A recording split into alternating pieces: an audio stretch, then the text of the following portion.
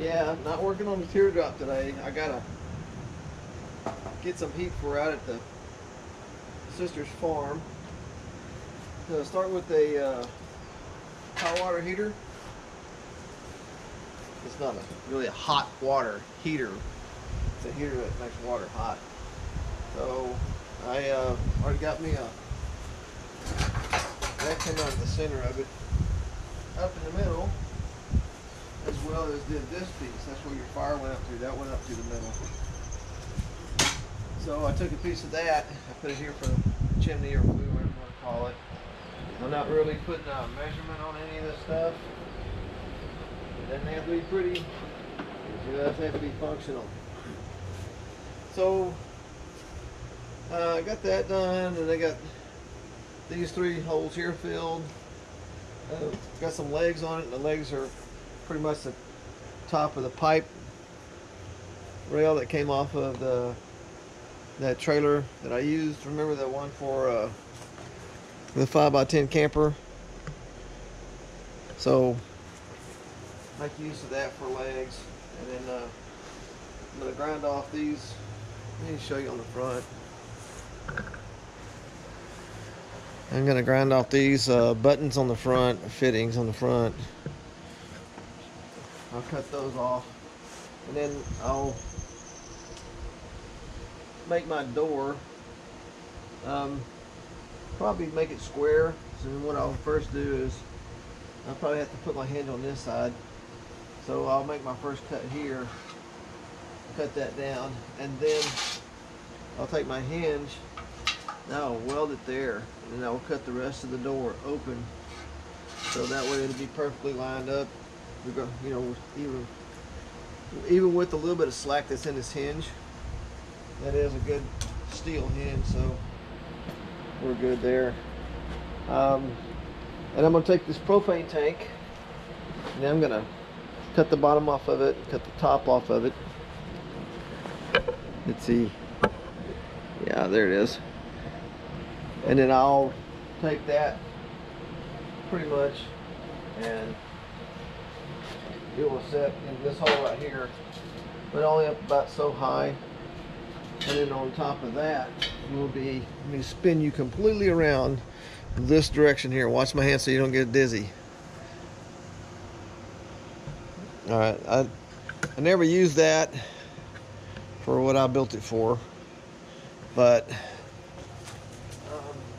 I always wanted to spend a little time for target practice on it, but I just never did. So what I'm going to do, let's go back over this way. What I'm going to do is I'm going to, once I get that propane tank mounted in the top, I will put that on there for a stove top. And then this will be sticking out a little bit. And then weld it onto here. The tank's already been filled with water, flushed, set overnight. And once you do your math you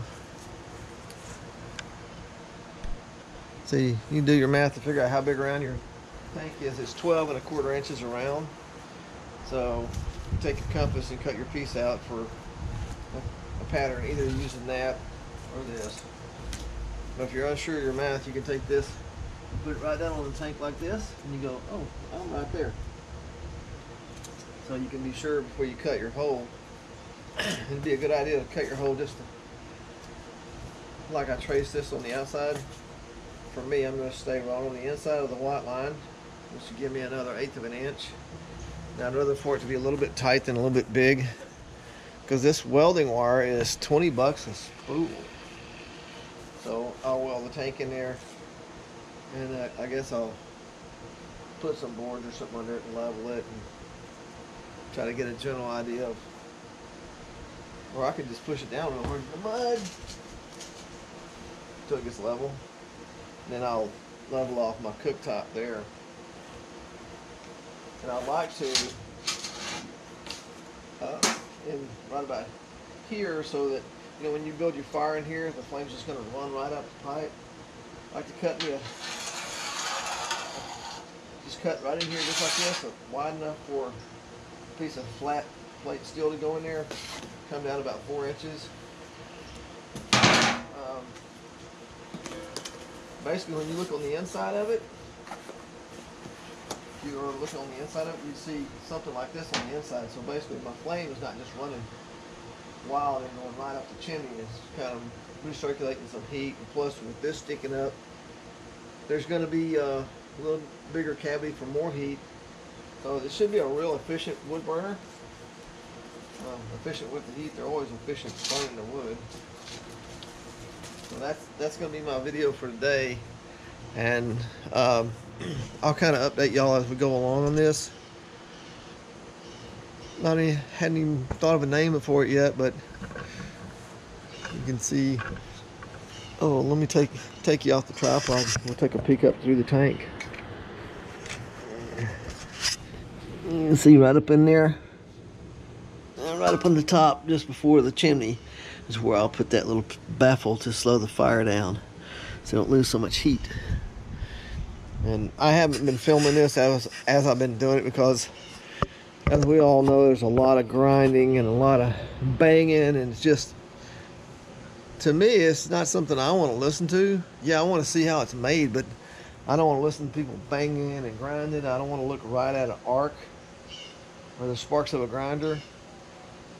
And plus, I don't want to get sparks on my camera either.